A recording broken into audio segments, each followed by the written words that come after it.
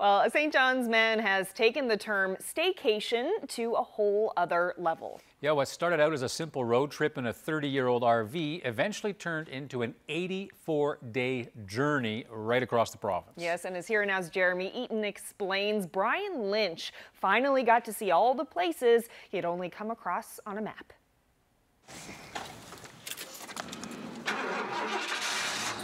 The aging RV fires up the first try. When it rolled off the assembly line 3 decades ago, Brian Lynch's more than 30-year career working for CN Rail was rolling to a halt. As the freight manager, he quickly learned the names of most communities in Newfoundland and Labrador. If you go back in time, back to the 60s, CN was the only game in town. And consequently, you got packages being shipped all over Newfoundland to every community, and you had to know where they were. I started my log day one. Lynch had no trouble finding places on a map. He had just never been to most of them. As border restrictions clamped down on travel this spring, Lynch bought himself this old Ford and just drove away. Didn't even say goodbye to my brother Jim and his wife Wanda when I left, because I didn't really know if I was going to handle this for 2 days, a week, or whatever, because I took my cat Edie with me, and I didn't know whether she was going to get sick or the camper was going to break down. As the motorhome chugged along the TCH, Lynch hit up every community on the right-hand side of the highway and said he'd go to the rest on his return.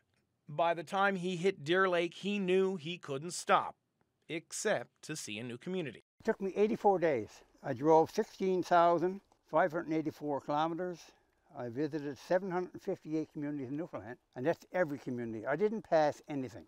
If I saw a sign to a small place that's 50 kilometers to dirt road, I was going down there.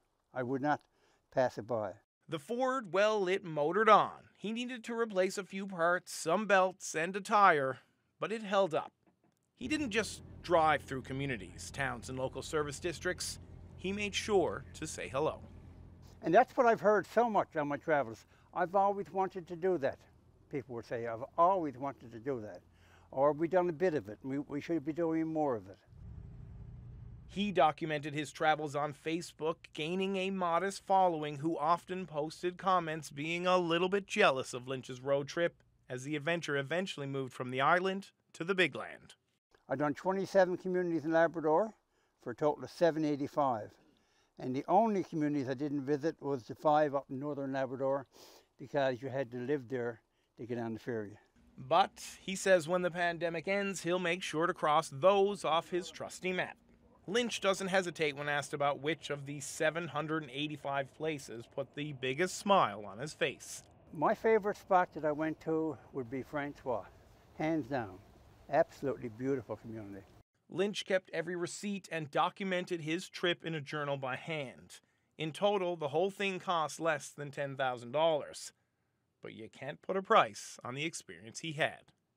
Jeremy Eaton, CBC News, Ocean Pond.